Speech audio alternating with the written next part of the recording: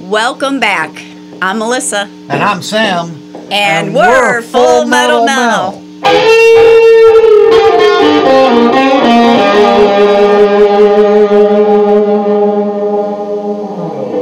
So it's been 1 year since we started this channel. We started it because you started to learn to play guitar. Yep. And we thought that the best way for you to learn to play guitar was we would make a video every week. Out in the open. Yes, right in front of everybody. Right, yeah. And you've done very well, obviously. Yes. In the last year, we have produced 55 videos. We've done 40 cover songs and 7 original songs. Okay. All from your very, very humble beginning. Yes. Of playing single notes. It's been a progression, yeah, over the the year making the videos, definitely. Yeah. Going back and watching them, yeah. Yeah, anybody, I urge everybody to go back to the very beginning and watch our first video where you can see basically where you started, and then watch our last video from last week where we played an original song and all of the progress in between. Yes, yes.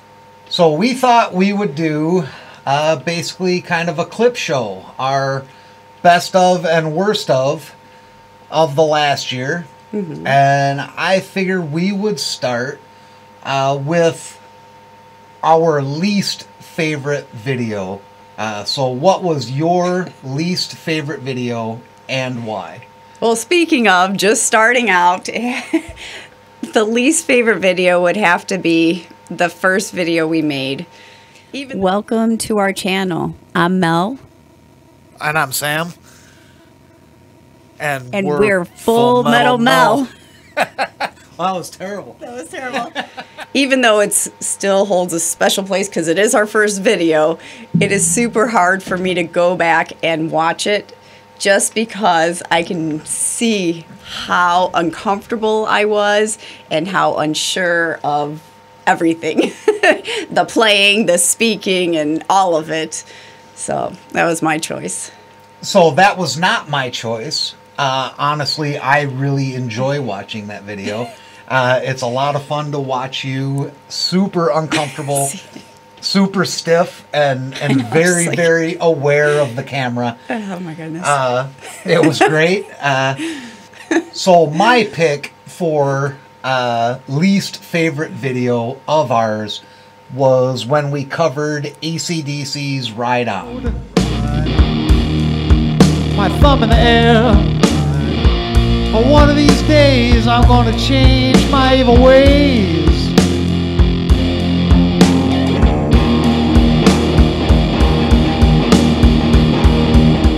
Yeah.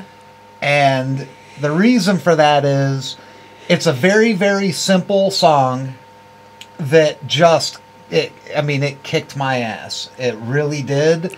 Yeah. I have no idea why. But I just really, really struggled with it. I'm not a very good singer and not a very experienced singer. And I was really, really struggling with between the guitar and the singing. And I thought I had it pretty nailed the night before. We always practice on Friday nights. And then come Saturday, filming day, I had to take a break at one point. I had to walk out of the room and like just take a little walk around our backyard and calm down because I was getting so angry at myself. Yeah. And so frustrated over I just kept making the most simple mistake in the solo over and over and over again to where we had like 17 takes. It was a lot for Saturday. It was really, really frustrating me. And then to top it off, we finally get it done. And are like, okay, we're happy with it. It's good enough. Let's edit it. Mm-hmm. And then literally nobody watched it. Nobody watched it anyway. it's probably our least viewed video. One of the least, yeah. Yeah. There's a couple there, but yeah. I mean, it got half of our average. And our average is not huge. No, not by any means, no. But I mean, I'm still very happy that, 130 people a week watch us play a song. Yeah. Well, they didn't watch us play that song after I had nearly a breakdown while we were producing it. Right. So that's my least favorite. So moving on to something more fun. Right. The things we actually enjoyed doing over the year. So our next category is our 3 most fun songs to play and record. Yeah. So what was your first? What was your third most fun? And I guess these aren't really in. I was gonna say it's hard to put them in any order. It's even hard to narrow it down to just 3 because they're most of the songs have been fun to play. You know. I mean, very true. If not all, but yeah, these were the favorites ones. Lists were very difficult because we enjoyed almost every week we've really enjoyed performing the songs that we've performed. Yeah, absolutely. But anyway, so these are the ones that I chose just because I got into them. I had fun with it. A lot of them I felt just relaxed with, and it was just kind of going with it. So mine were Go With The Flow. Or I can go with the flow.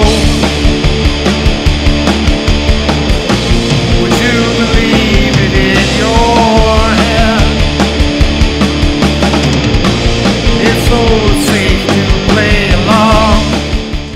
And that one was just kind of upbeat and just like bouncy, and it was just super fun to play for me. The next one I chose was when we did 2 songs back to back in the same video, and it was Manic Monday and Pretend We're Dead. 6 o'clock already, I was just in the middle of a dream. I was kissing Valentino by a crystal blue Italian street. Pretend now we're dead. Can't hear a word they said. Pretend now we're dead.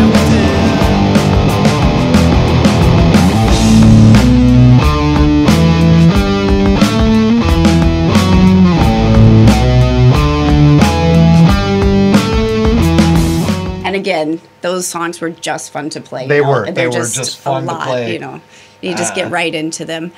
And then the last one is kind of a group, and it was the Halloween videos. We did 4 of them during the month of October. You copped out last night when we were having our production meeting. You copped out on a 3rd video and just chose the entire month of October. Absolutely, because I absolutely loved those videos. They were fun. It was fun. hard to pick one out of them. We got into it. We got really, really into it. I literally bought fake those vampire teeth for us. And I had to go, in the middle of the pandemic, I had to go to a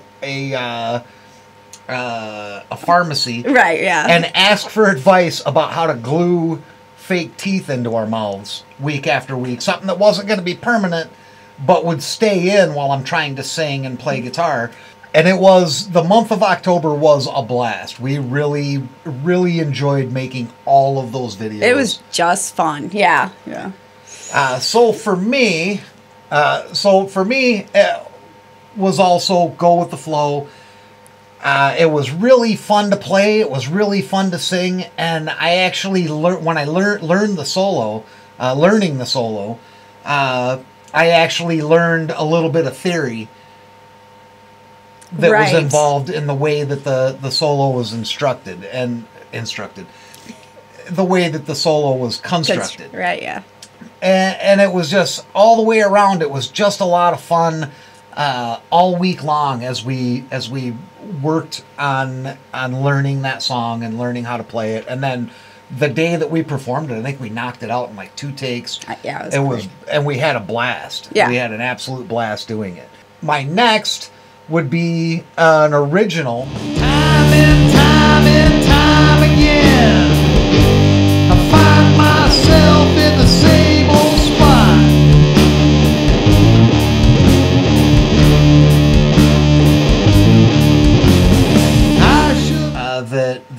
wrote and we performed.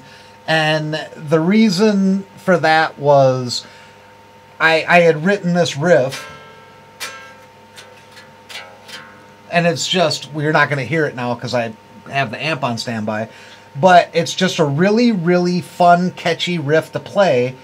And you had finally gotten to the point where I could write something like that and you could play it. Right. Which was, I mean, it really opens up a lot for us, for you reaching a certain level where, okay, we can do more creative things because you have the skills to do them now. Right, yeah. My number 3 was also from the Halloween series, and it was Bela Lugosi's Dead.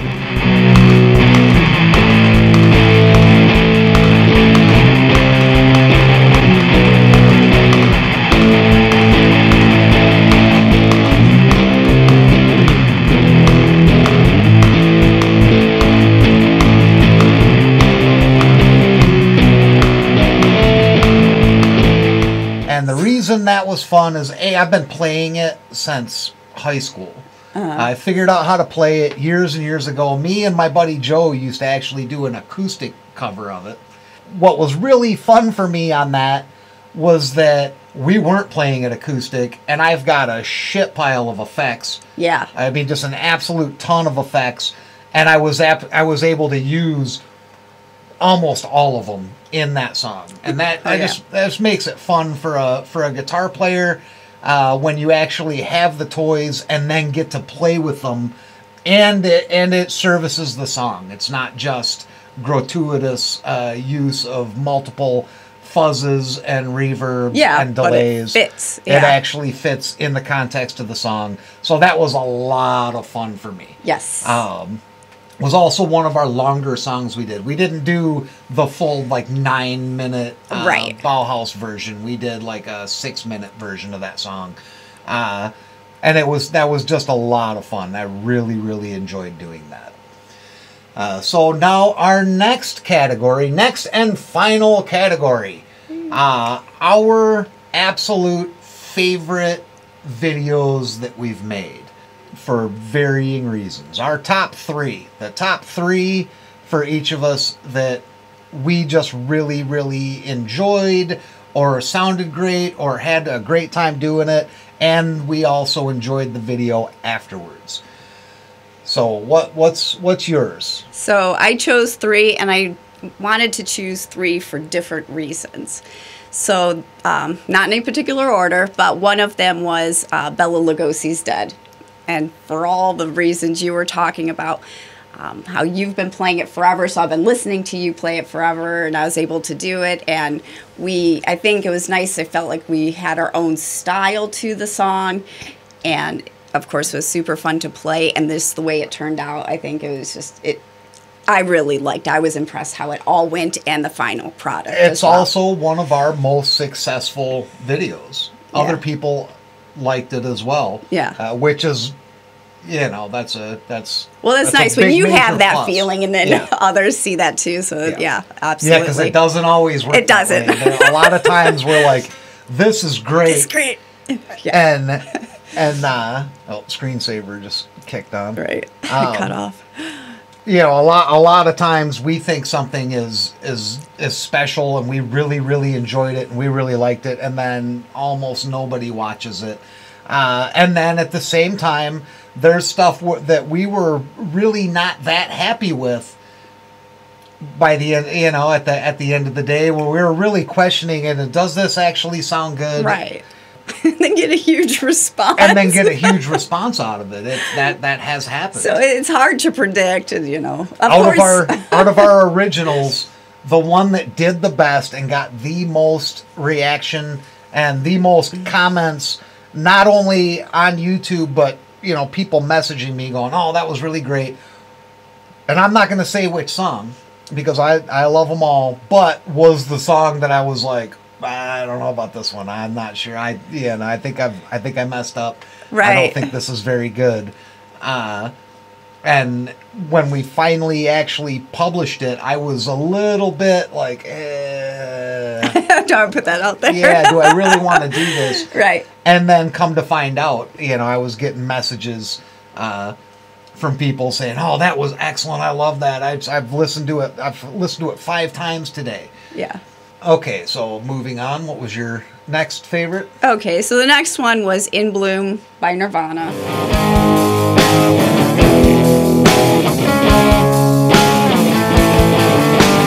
Sell the kids for food. Weather changes moods. And I think that turned out great too. I like the way it turned out. It was a lot of fun for me to play. It had a little, a different style when we were playing it that I had to kind of learn, but it all came together. And of course, Nirvana has been a huge influence in musically. So For us. Yeah. We're not talking about the world. Everybody knows Nirvana was a No, huge for us, influence for the world. We're big Nirvana fans. We have been for the entire 25 years of our relationship. We came into the relationship both being huge Nirvana fans. Right. Okay, so what was your next one? Okay, so then the last one would be Throwing Flotsam at the Gods. And that was the first song we did of the new year that you wrote. You wrote the songs, you wrote everything, of course. And then you just gave me my part to learn.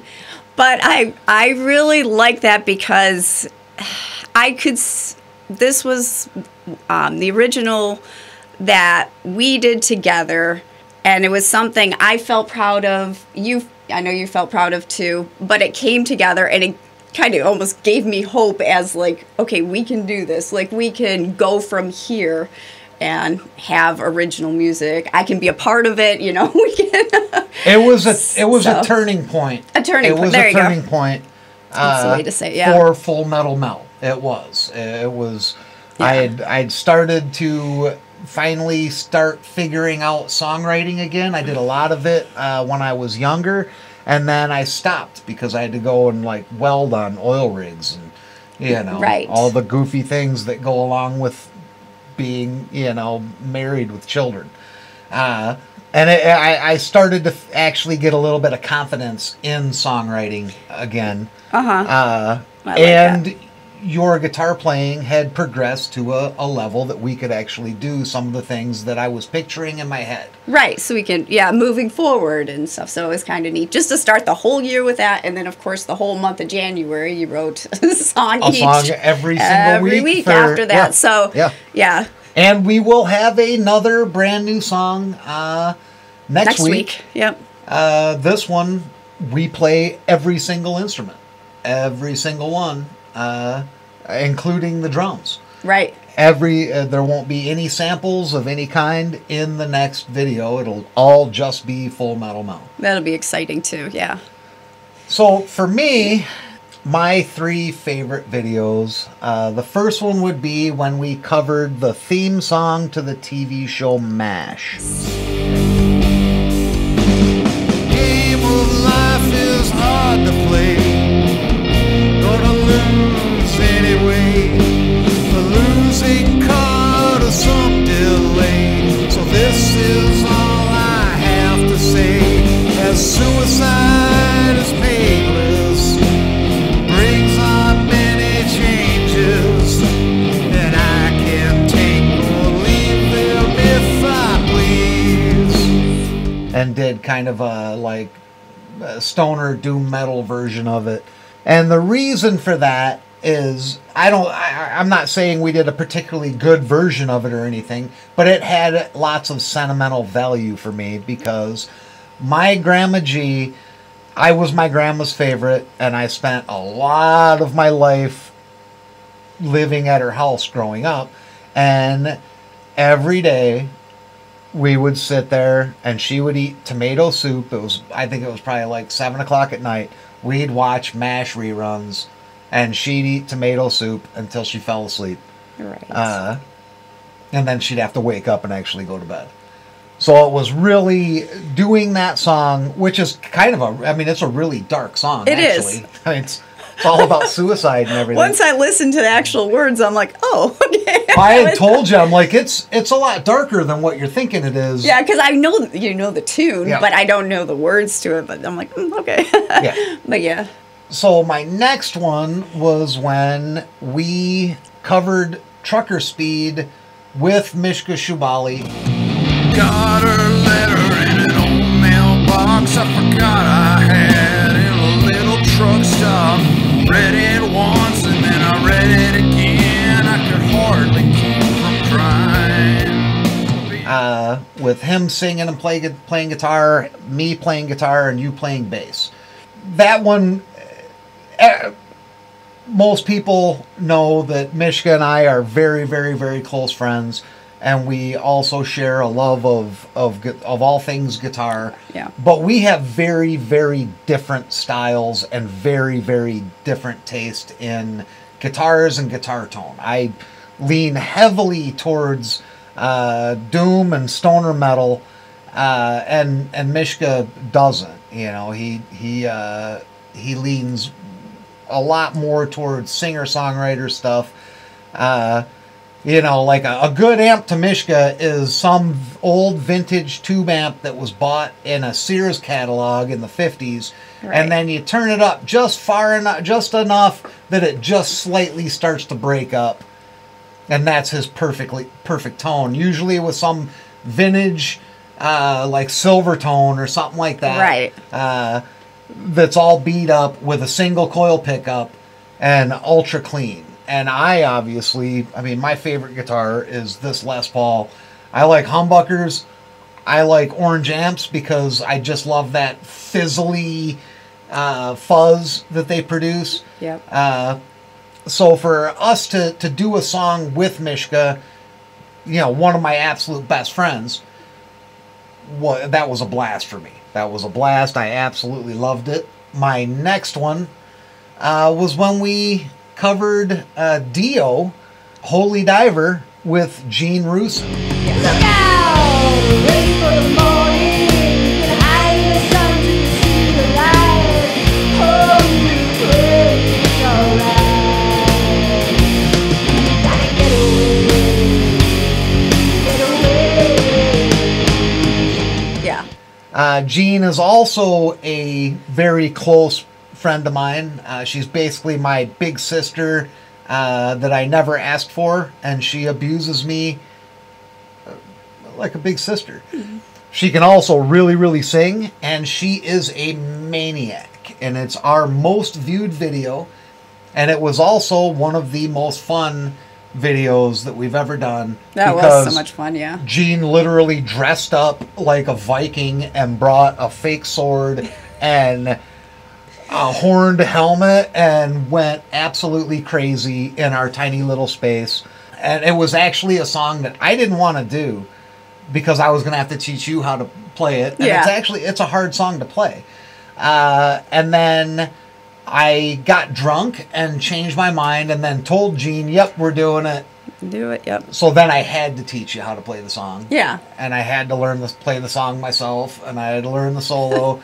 And then Jean showed up, and we had a couple of adult beverages, and she proceeded to crush. Oh, yeah, yeah. And made it so much fun. And then hung out for the entire editing process, which is great, because I hadn't seen Jean in a long time. I mean, of course, we had masks on, and, you know, Yeah. all of that good stuff.